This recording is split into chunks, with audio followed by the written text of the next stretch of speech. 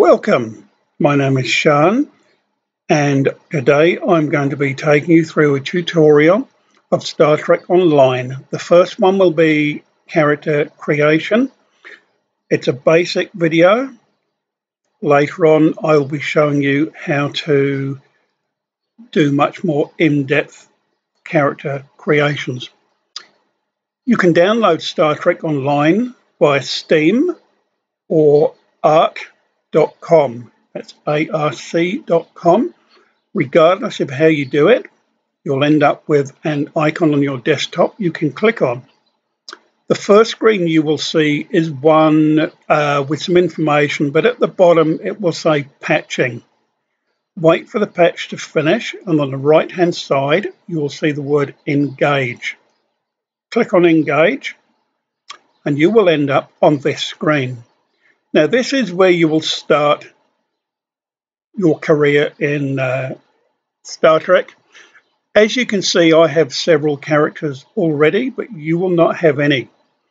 What you will have up here on the left of this panel is new character. So if you click new character, you will have options to choose. Now later on in the game, you will be able to play a Klingon in Starfleet or a Republican Romulan in Starfleet, but to start off with, you will have your own storyline, your own ships, and they are quite different. So to start off with, you could be Klingon, you could be in the future, in Discovery. If you play this line, you will get some Discovery episodes and then be brought back to the normal timeline. You have Dominion,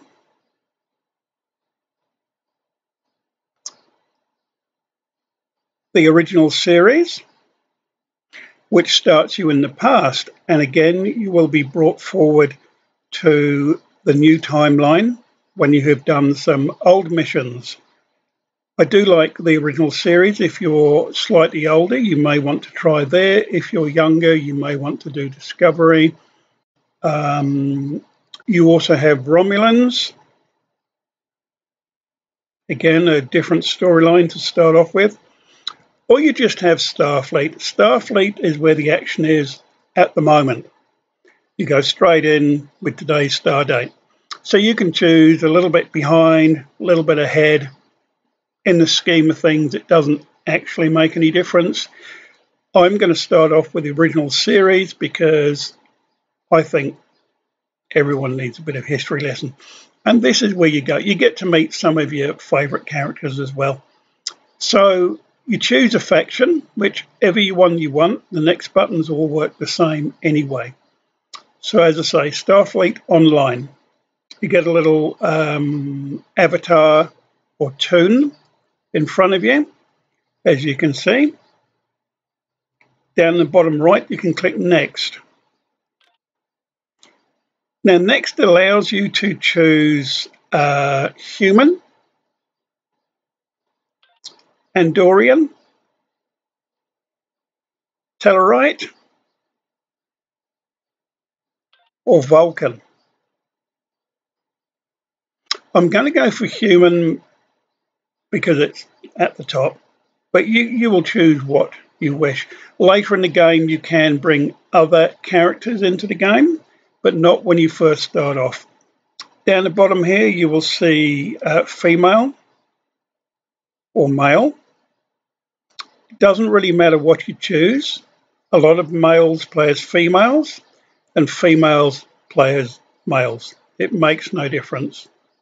Nobody cares. Bottom right, click Next.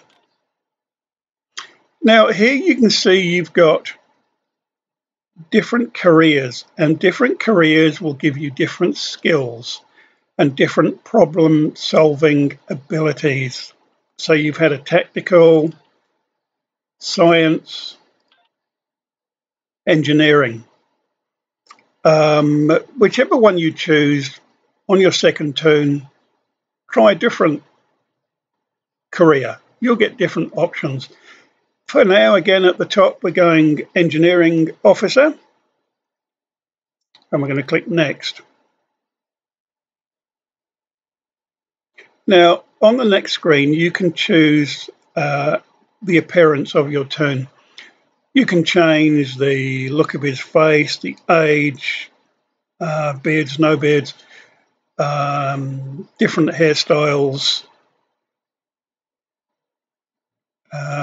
what he's wearing, etc. Like this in here, you can choose a stance, make it look a little gruff or relaxed. I'm going to leave it on standard. The uniform, you have some very small choices of uniform changes. Once you get in game and you've played a little while, you'll have a huge variety of choices to make, both in how your toon looks and what they wear. Next, down the bottom right. Now this is important. You're going to keep this name for your whole career on this particular toon. So your captain's name, he's not starting off as a captain, but this is his name. I'm going to type in Shaan. It won't let you put spaces in if you accidentally do that. Underneath the forename, middle name, last name is all optional. If you want, you can add Shaan, and then you could add a last name.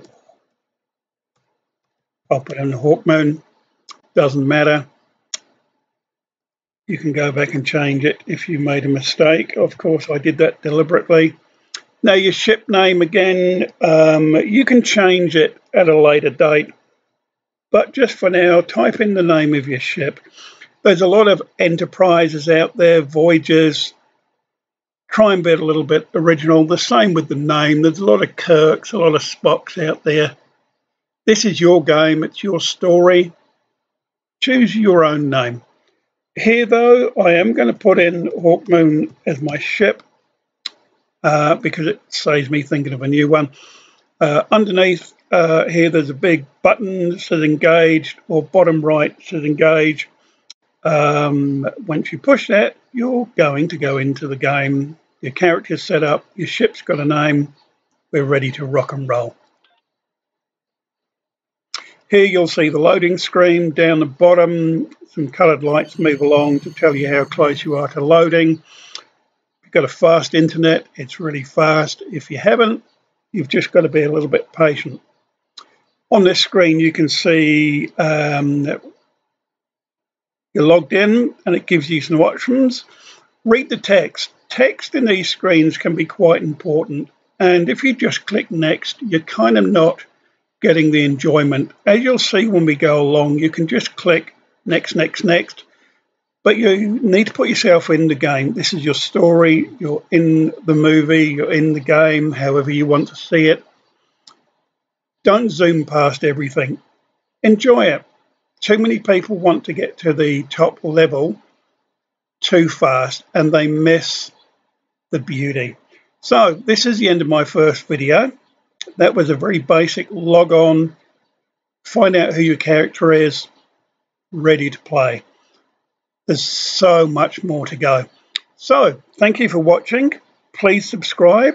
I hope my first Twitter went okay and that it helped you a little bit.